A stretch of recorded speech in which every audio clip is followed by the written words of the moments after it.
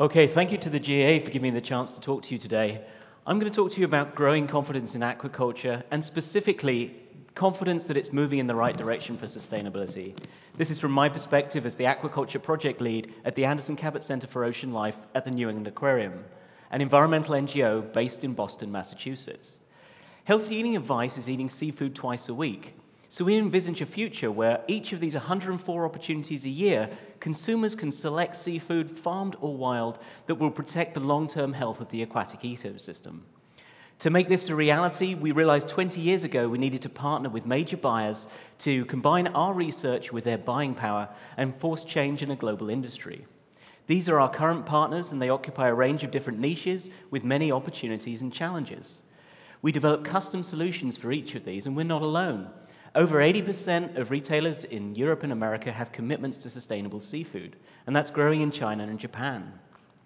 These systems have a common framework, a comprehensive sustainability policy, a detailed environmental assessment of all the products they buy and sell, from which we develop improvement strategies, market claims, educate staff, and help with things like policy.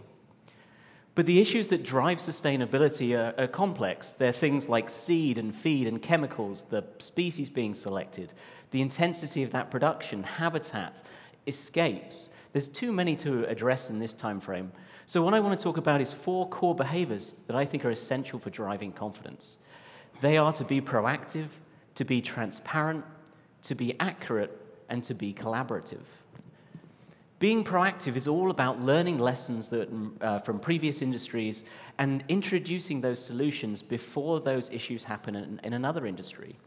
Take the ISA outbreak in Chilean salmon, or the spread of EMS and IMNV and other viral diseases in shrimp.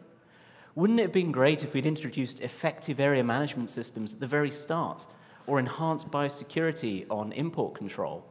And what other issues could we be proactive about? Things like antimicrobial resistance, the uptake of vaccines in invasive species, greenhouse gas emissions, plastics. Being proactive is especially important during rapid periods of industry growth. Ecuador is intensifying its shrimp industry.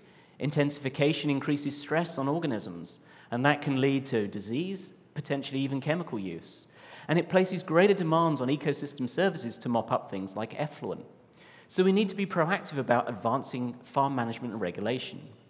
Being proactive is also about embracing solutions. Selective breeding is an underutilized solution for enhancing climate change adaptation in species, improving disease resistance, and enhancing feed efficiency. But with it comes the threat that if these animals escape, they can cause genetic pollution to wild stocks. So we also need to be proactive about trade-offs, improving holding systems, farming sterile grow-out stocks, and protecting the wild genetic resources, because that's going to be the future genetic material for selective breeding for tomorrow's diseases. Next up is to be transparent. And why does this industry need to be transparent? Well, bad news contained in industry, be it antibiotic rejections in Indian shrimp, or social issues in reduction fisheries, or major farming escapes. Each of these gives sort of it's just easier to find bad news than it is to find good news. Because data in the aquaculture industry is like an iceberg. It's often only the tip that's visible. That might be information on 200 farms out of an industry of 20,000.